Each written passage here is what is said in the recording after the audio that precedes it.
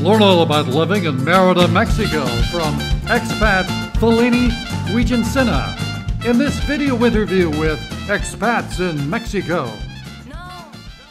Decided to choose Mexico as a base, partially because the temporary residency was fairly easy for me to get, and my partner was born in Mexico. So he moved to the US as a child, so he was a citizen in Mexico. So we thought, so that works perfectly.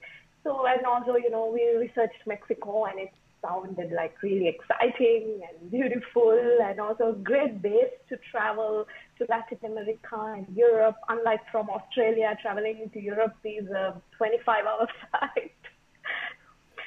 So then last year, March 2019, we moved to Mexico. And we were in Puerto Vallarta, actually, Riviera Nayarit, just on the border of Puerto Vallarta. And so then using that as a base, we traveled in South America, Central America, and then we gave up that base and went to Europe and Sri Lanka, and then we returned, and we thought we were planning to continue to stay in Puerto Vallarta, but then we thought, maybe a change of scenery would be good. We'll move close to the Caribbean. And then we researched between, Cancun and Mérida, and we did this long road trip from Puerto Vallarta here. So on the way, we thought, Mérida sounds safer, and also it's close enough to the Caribbean, but it also has a lot of art and culture and, a lot of expats. And cheaper, so we chose Mérida. So tell me, since you lived in the Puerto Vallarta area for a while, what are the major differences between Mérida and Puerto Vallarta? Yeah, so we lived there for 6 months. So I think the biggest difference for me, not exactly in Mérida, but the Caribbean Ocean versus the Pacific, is that the Caribbean is turquoise and it's like very clear. So the ocean-wise, I think the Caribbean has nicer waters. But the main difference for me, I would say, is that Mérida is a little cheaper than Puerto Vallarta. A little cheaper.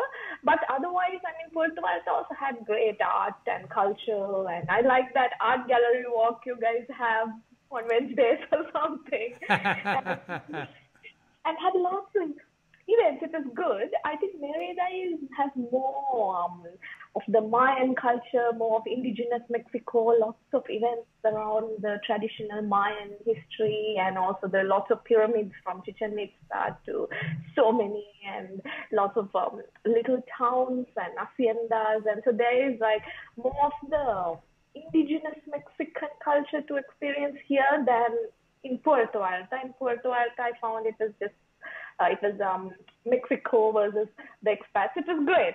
We had a great time, especially the beach area from Sayulita to like all those the beach towns. We really liked it.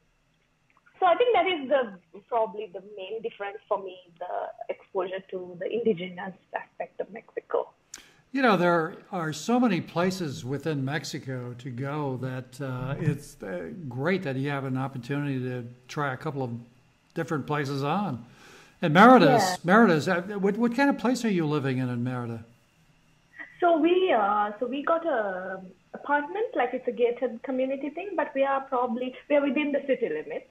Mm-hmm. So we could get to the center maybe in 15 minutes. And we are about 1 hour from all the main pyramid places and all the cenotes. Oh my God, they're amazing. What do you like about them?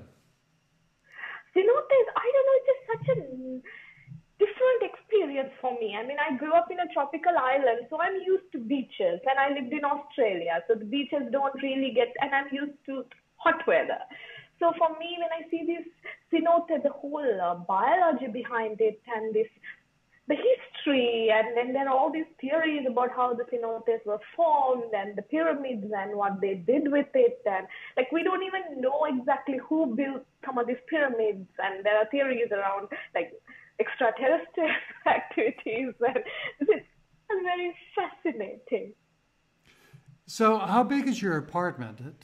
Tell us a little bit about the size of your apartment and how much you pay for it a month and that. So basically initially in Riviera Nayarit, we had a 3-bedroom house with 3 bathrooms, and it was too big for us. We were paying 14,000 pesos a month, and with a pool and all that. But it was a lot of work to maintain it. So here we have a 2-bedroom apartment, and it's a lot easier, and we pay 10,000 pesos.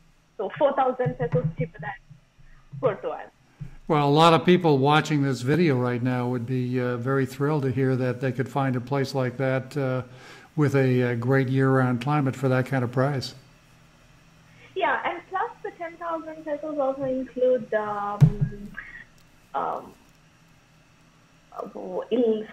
internet and cable TV. Okay. No electricity, though. No electricity. but our electricity bills are like 500 pesos a month. Really? I'm not sure what we do differently. It's hot there. How can that be possible? But we use the AC only at night, on some months, not every month. Oh, because Mérida has a reputation of being pretty hot year-round. Yes, it's unbearable. Yeah, but somebody from Sri Lanka, I'm sure it doesn't bother you much at all. And Sydney. Sydney is quite hot too, sometimes. So you guys have been in Mérida for how long now? In Mérida for a year exactly. We came here last December. So you're still enjoying it? Yeah, still. Unfortunately, because of the COVID, we couldn't experience as many things as we would have liked to. So the first few months in January, February, we traveled a bit. We went to Cuba, to Belize, and experienced the Caribbean a bit, and checked as many pyramids as we could. And then came the lockdown, so nothing much happened after March. And now we are slowly, going out here and there within the guidelines, but it's still very limited. And all the festivities are kind of closed, shut. How fluent are you in Spanish? I'd say now maybe between intermediate to advanced, probably around B2. When I came, it was very basic. But I started studying Spanish when I lived in Sydney before I had any idea of this travel or Mexico, because I just liked the language. And then it all fell together like, oh, okay, I'm learning Spanish and I'm traveling. So, and then when I moved here, my Spanish was quite basic. Mm-hmm. But then I lived here for more than a year and a half now. So now I can speak and live by myself without English, but it's not as fluent as a native. So what's the expat community like there? Are you guys involved at all with other expats?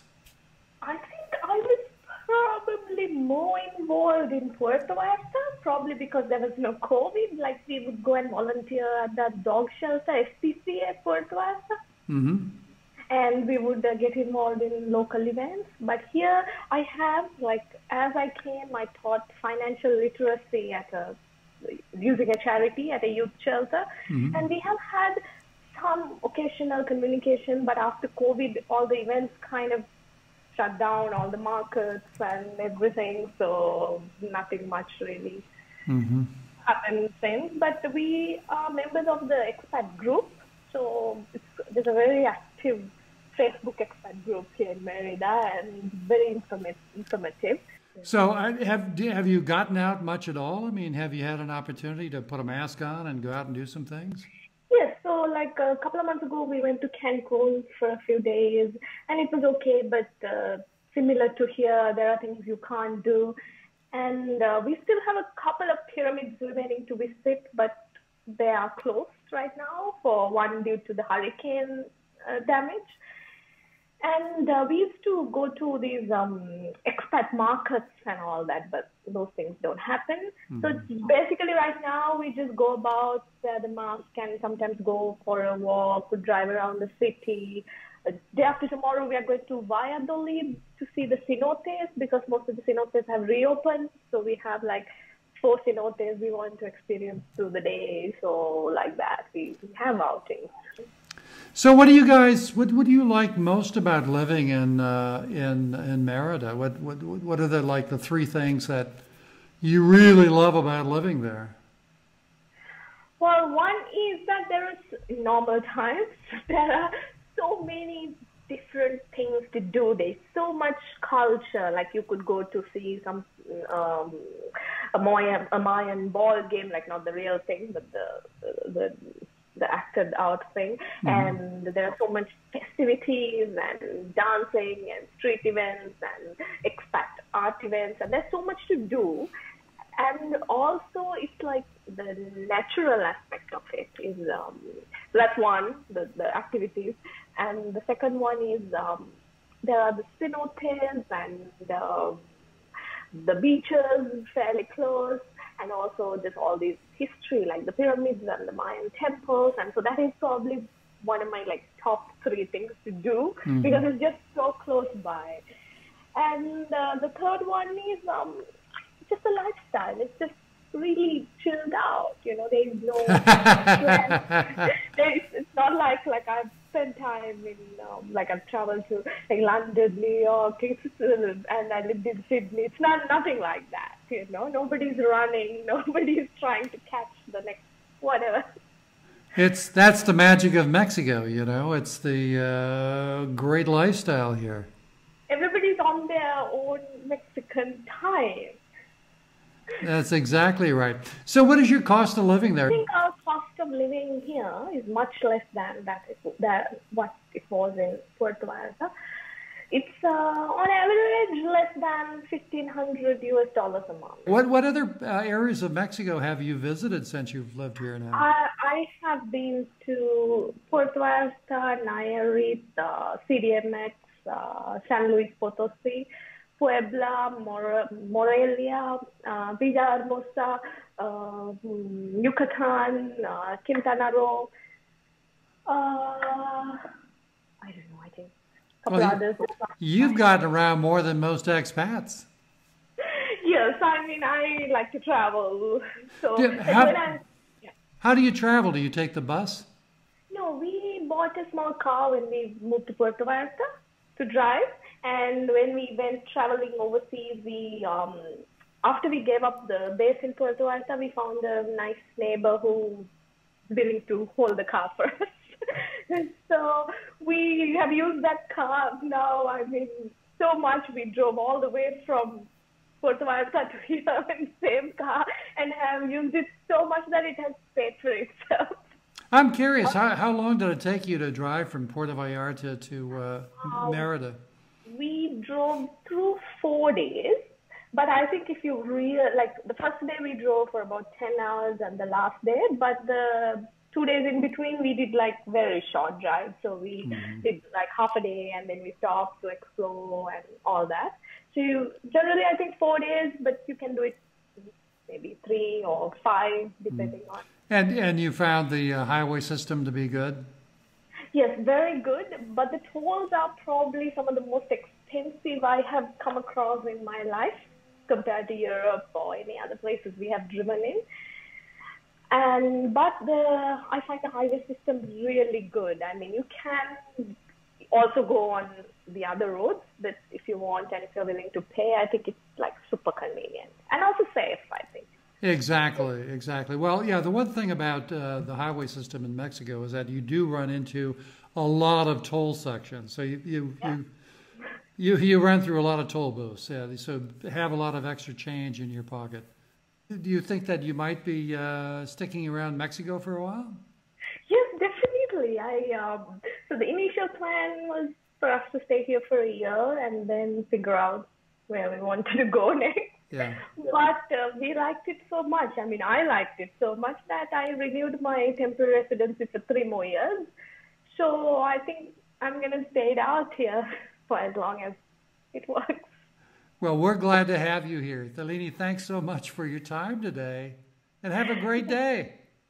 Thank you, Bob. Thank you so much. Have a great day, too.